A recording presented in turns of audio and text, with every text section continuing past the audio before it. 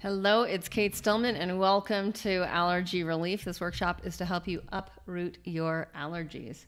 Now, the first thing I really want to get into is you and what kind of allergies that you actually have. And so we're gonna really get into the different body types. We're gonna get into what's going on in your lymph system. We're gonna get into the cross combinations of things. We're going to get into solutions. We're going to get into key habits that anyone can have that will really reduce their allergies or their immune response.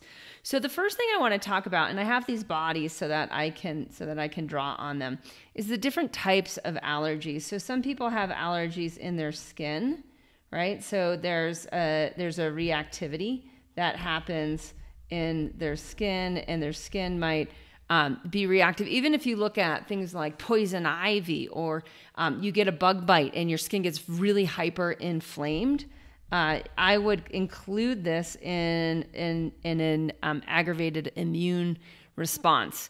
Other people have allergies that are much more in their, it just seems like their waterways. So like their lungs, lungs are producing mucus, and the mucus is coming out of their sinuses.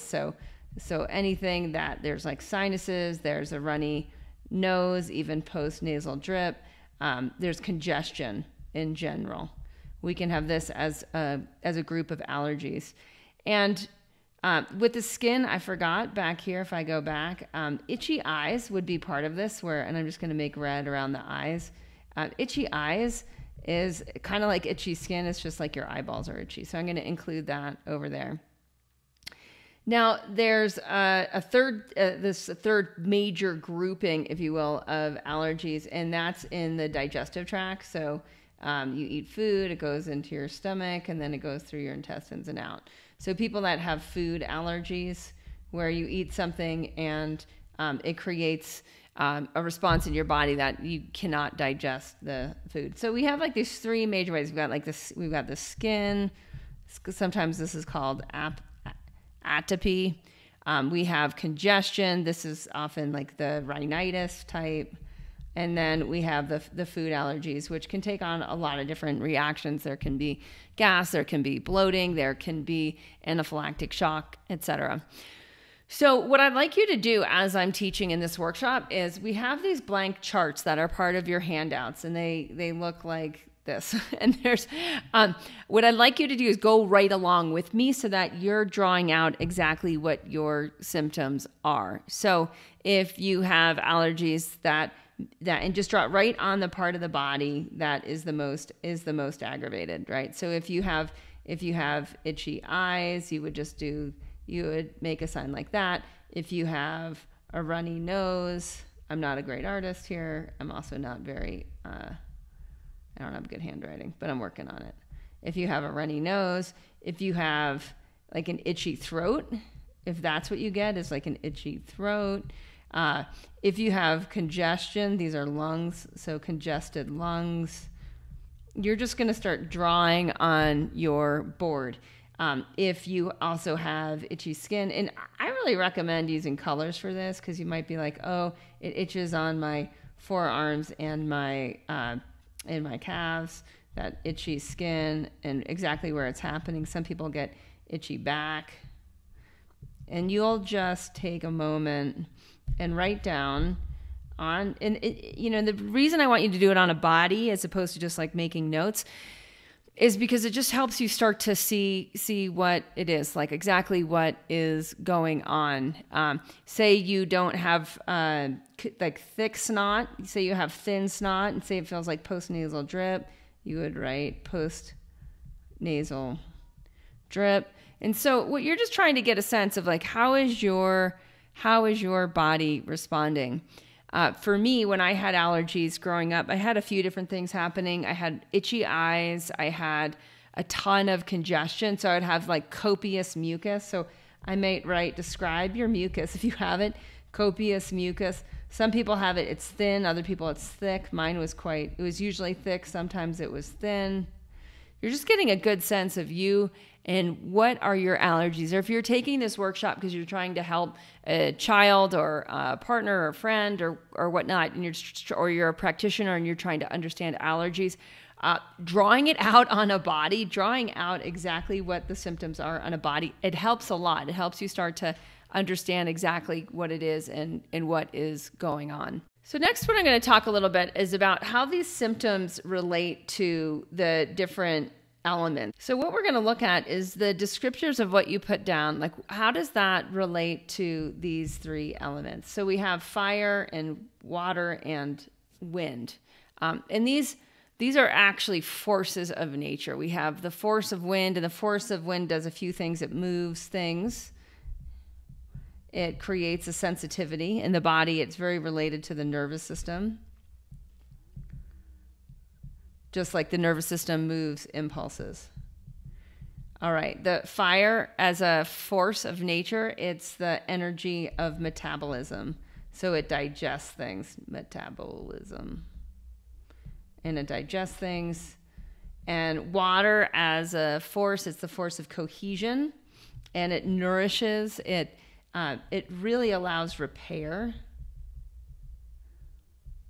and rejuvenation, and it causes things to come together. So this is the force of cohesion and fire. So cohesion brings molecules together. Wind actually has the energy of dispersion. And you might be wondering what this has to do with your allergies, but you have to understand a certain level of how energies work in your body to understand what's going on. And this, I'm just laying a foundation for us to much better understand you and your allergies. So we have the force of cohesion. So anyone who has like thick, sticky mucus, there's more cohesion. Anyone who has like postnasal drip type allergies, that would be the force of dispersion or more of the wind. And metabolism, it digests and it uses heat. And heat, we all know, rises and it intensifies.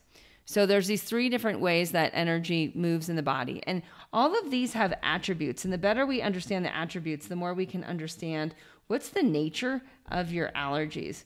So if you have allergies that are more caused by wind, you'll have an underlying dryness. They might come and go. There might be an irregularity. You might notice it's really aggravated by stress.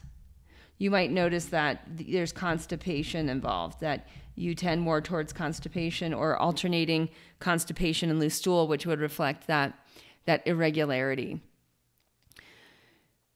For people that have more heat or fire-related allergies, there's going to be more inflammation.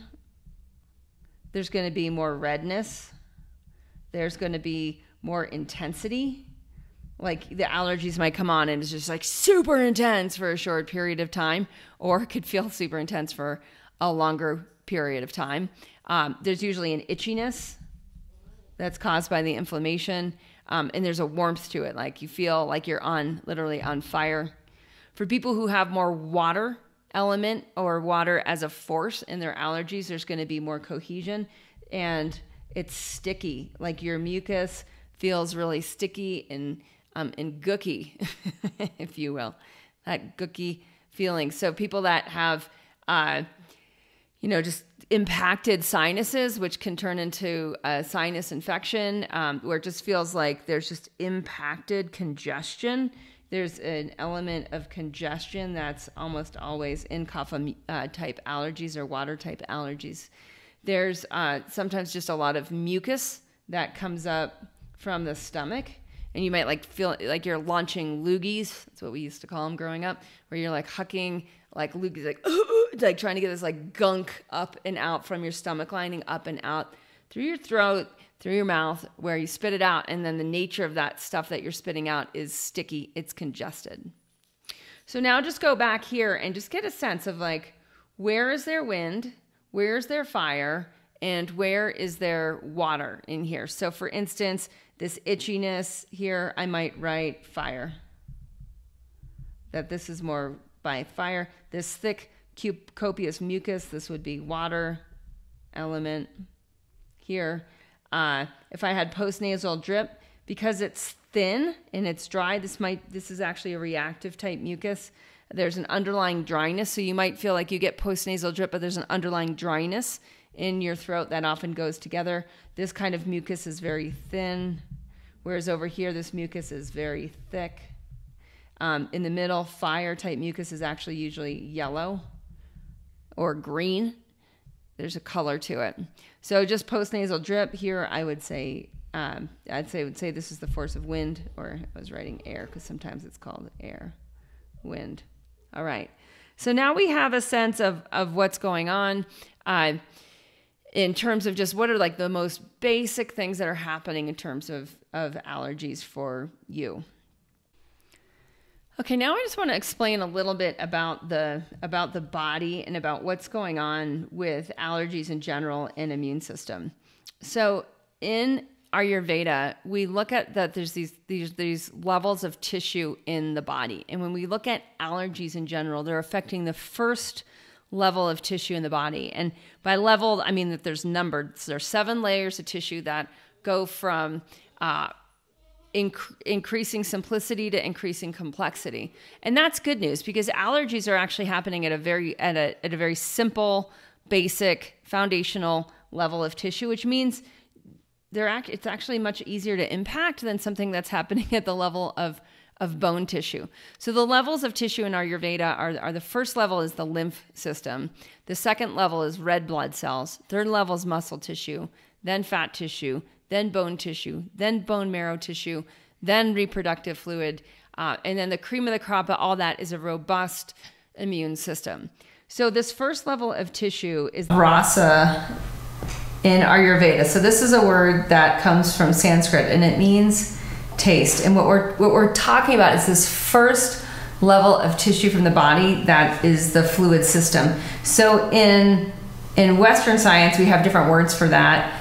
We have words like plasma, which is the fluidity of the blood. That's not the red blood cells. It's not the white blood cells. It's that majority of liquid of the blood that isn't those more complex cells.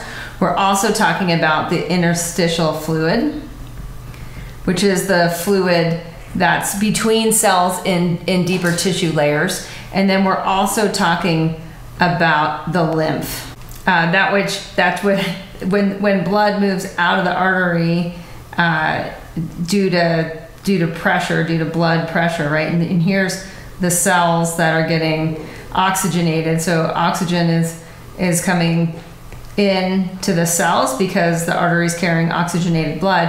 After that, the fluid here, this is the interstitial fluid. That's this part between the cells, right? Plasma's the part in the artery. Then it gets moved due to pressure in the blood as CO2, as these cells as they release CO2, that fluid now moves into the vein, and now it's called lymph. And then the lymph nodes are where lymphatic vessels collect, and this filters, and this has immune cells, and then moves back into the vein. And so there's more of that lymphatic fluid as well. All right, so that's just so we understand that this level of tissue in Ayurveda, if we're saying that, hey, there's these elements, if you will, there's excess dryness, or there's excess heat, or there's excess stickiness in the rasa. These are qualities, and we're going to look at why. Like, what is happening that's creating this why, that's creating these symptoms. Then we'll have a much better understanding of how to do the opposite. Ayurveda has a very simple lesson, and that's like increases like, and the opposites reduce each other.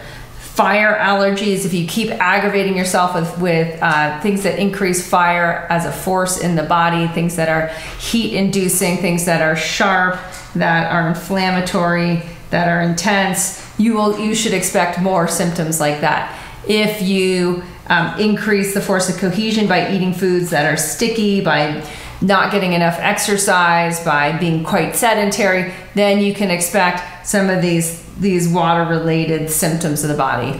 And the same thing is true in terms of wind.